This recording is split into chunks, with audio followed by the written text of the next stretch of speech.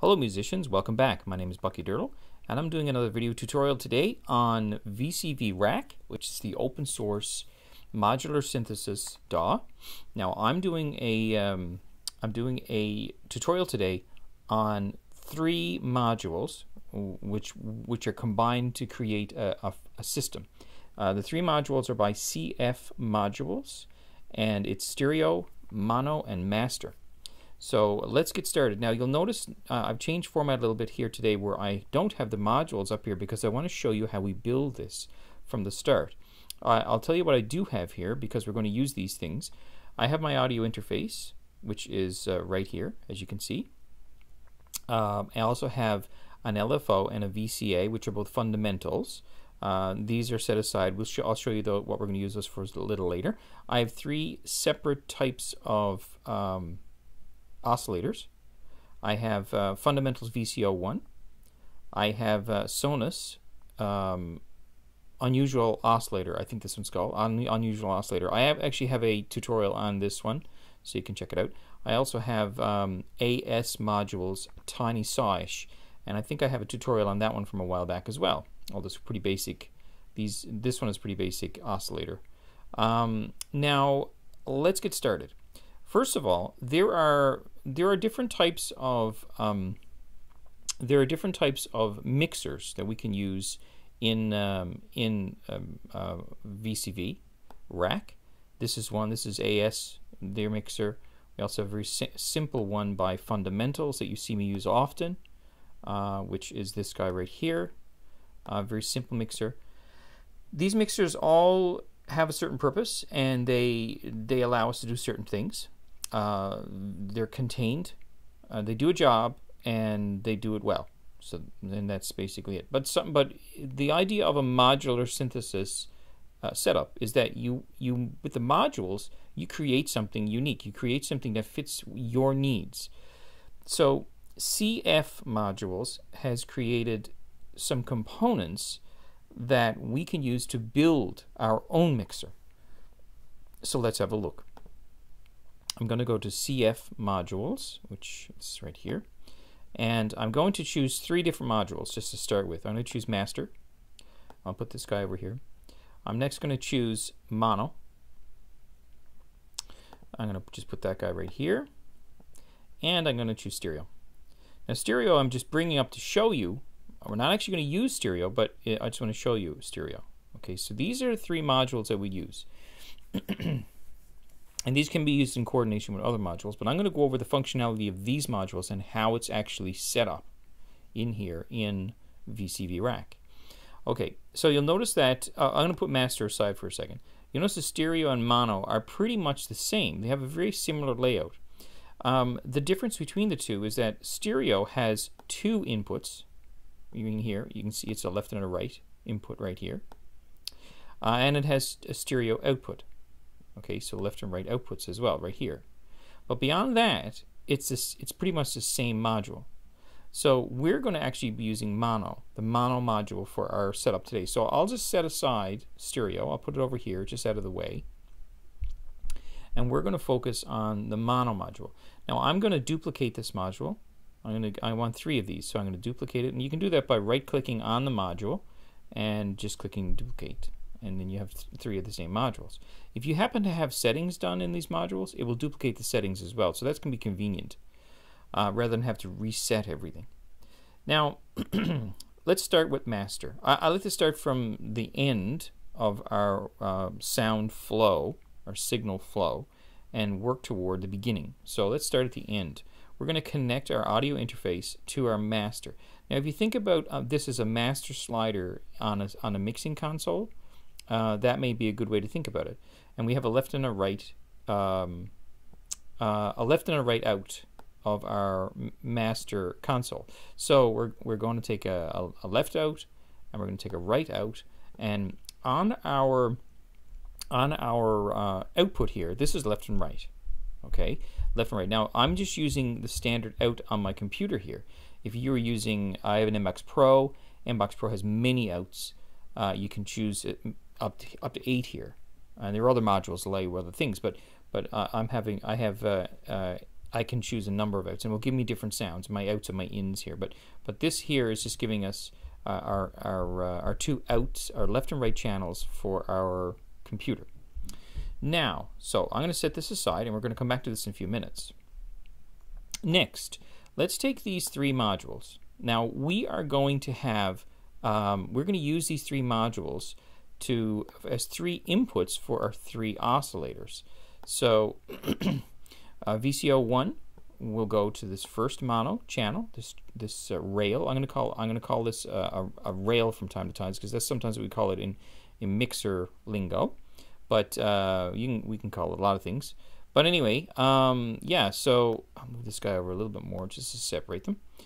So what we'll do first of all, I'll just wire these up, and then we'll see what needs to happen next. So let's take a sine wave out of our VCO1 and go into that guy. Let's take our wave 1 out and go into that guy. And let's take our output from this tiny size and go into that guy. So now the signal from these three oscillators are going into here, and we can see that we actually have some gain level here. And if I disconnect this, you can see the gain goes away, you know, on our little meter here. And we'll talk more about the interface in a few minutes after we get this wired up.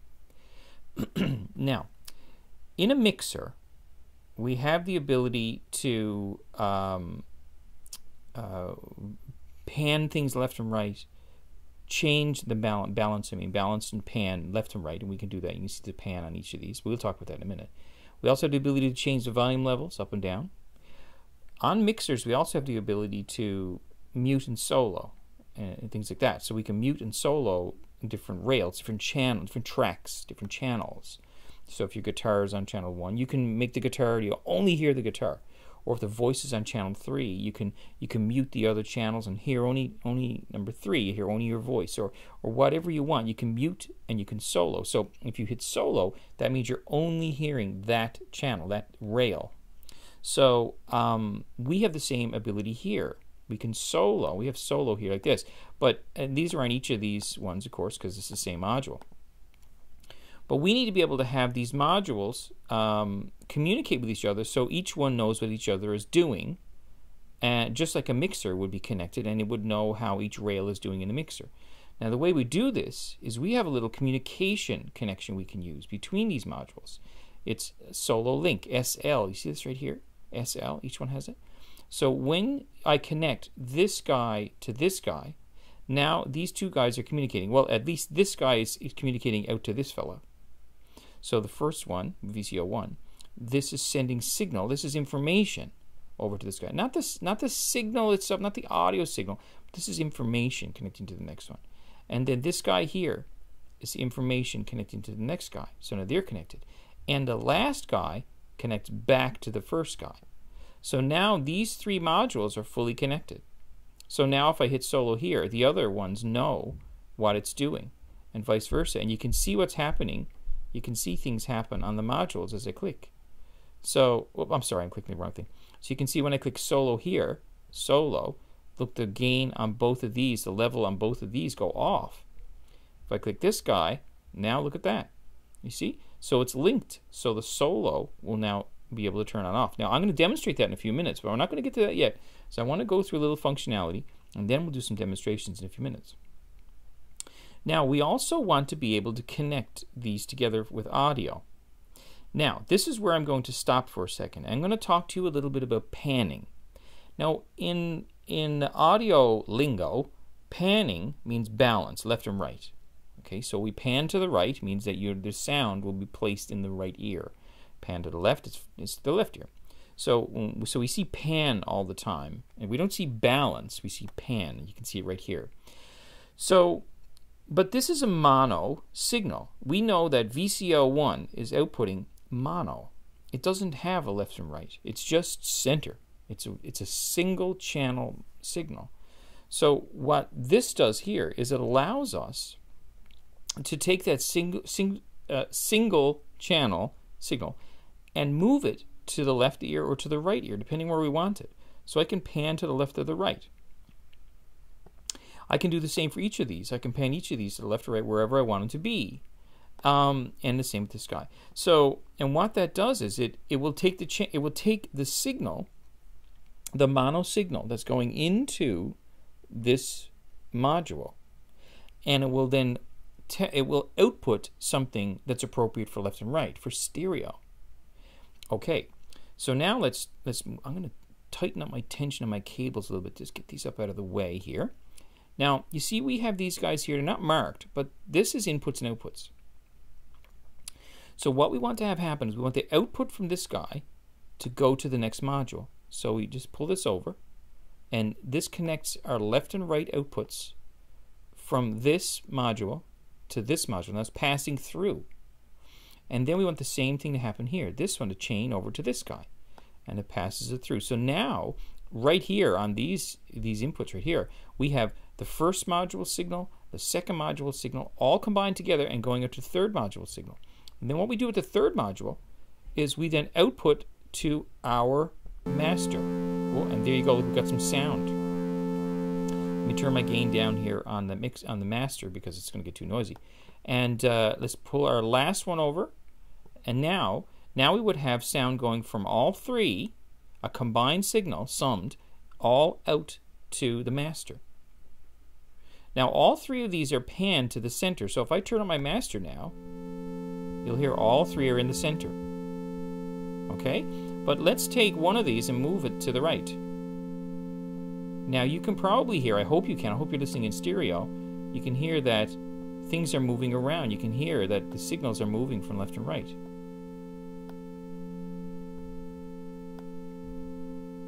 You hear now everything's in the right channel. And you can right click on the pan and it will take everything back to the default. It was in the middle. Or I can pan it around this way, like that. Now if I solo any one of these, you can hear the tiny saw right here, this module that's being soloed. Turn it off, turn this guy on. You can hear this unusual oscillator by Sonus or Oscillum here. You're just hearing that one, and you can hear the fundamentals VCO1 or all together. Now you can also adjust the gain and stuff too. Now, but let's go back for a second now. I'm going to turn my volume down. Now that you've seen it all function, now I want to just do a review / interface. Okay, I want to go over the interface and I'm going to review what we've done. So let's take one of these modules. So let's start at the top.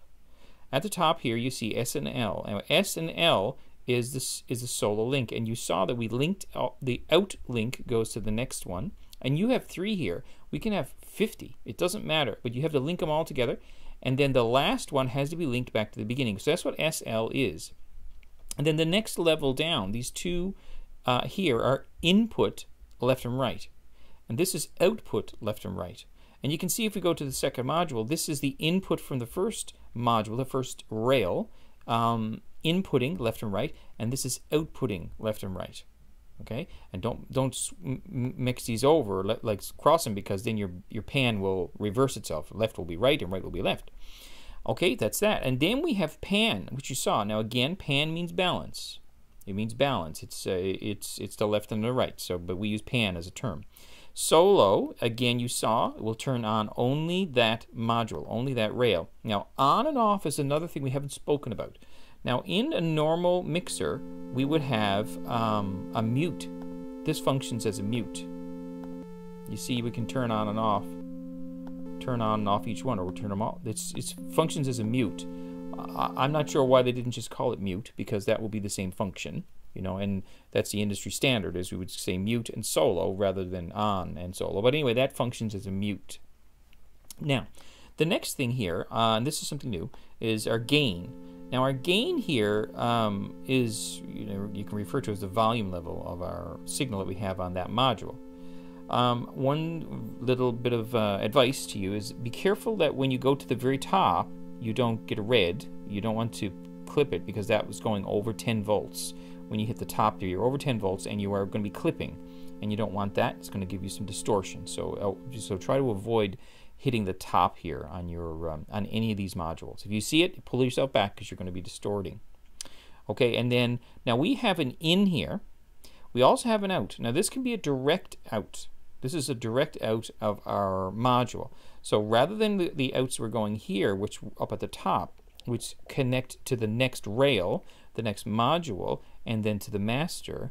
This is a direct out, so you can take it, like just take it out off of this to go to some other unit, some other module. So it bypasses the entire setup. It just takes a clean out. Okay, now each one of these pan, solo, and on, and gain all have control voltage we can control with, and that's why I have these, the LFO and the VCA, hooked up here. And you'll notice when I hook up my LFO and VCA to the gain, you can see the dial change. Actually, this is something I really like on this one, and I don't see this enough on modules. I would love to see more of this, but this is the gain. The knob actually visually shows us what's going on with the dial versus us having to hear it only. That's a really nice thing. So if I turn my volume a little bit, you'll hear, I don't even know if you need to hear this, but you can hear that, you know, the VCO1, which is down here on the first channel, this is now the gain is being controlled by the LFO. Okay, so if I haul that out of there and I go up to pan, you can hear, actually, let me just turn off these other two, and you can hear the, let's turn this up a little bit. Now you can hear the, turn it bidirectional. No, maybe you need to be better for this. Yeah, you can see this. It's oscillating back and forth. The pan is, and it's making our left and right change. And you can see right across all the lights on all the left and rights are alternating because it is panning back and forth between left and right. Interesting little effect, and it's nice to be able to see that, as I said earlier. Now let me turn this down, and let me turn my volume back down again. So the control voltage can be used to control those things, and solo can also be used to can be controlled by a gate or trigger as well. So you can do that as well, and the on and off can be gate or trigger. So you can use that when you need to as well. So so now that is that, all of that works fine. All of that is exactly as we said. If we want to apply this to stereo, the only difference is that instead of a mono input like we are here, we'd have a stereo input, and we would be we'd have a clean stereo out as well. But we'd also be able to when we transfer these over, like these guys, we will be transferring over left and right. That's the same as it is on all the modules. It's just that the input and output down in the bottom is clean input and clean output is stereo. So that is basically it. Now you can use this to make a gigantic mixer for yourself. Very, very cool. I think this is an excellent module. I love this because it never fails. At every mixer I try to use, I end up saying, if it could only do this, if it could only do that, if I only had more rails, if I only had more channels, I'd be a lot happier person. Well, this is an opportunity here now that you can build the mixer that you need to build. And what I would recommend you do is you create a file for yourself. Maybe I'll provide one here that will be a maybe 16 channel mixer that will use monos and stereos, and you'll be able to build. You can have like a default mixer that you can just start using and use whenever you want. You just have it saved as a file. So I'll actually, what I'll do is I'll save this into my into this document, into this post, and you guys can check it out and use it if you need it. Okay. So there you go. If you guys have any questions about any of this, please put your questions in the comments of this post. You can also get me on the utopian.io Discord. I'd love to hear about your music, how you use this. Any questions or concerns you have about any of this technology, I'd love to hear from you.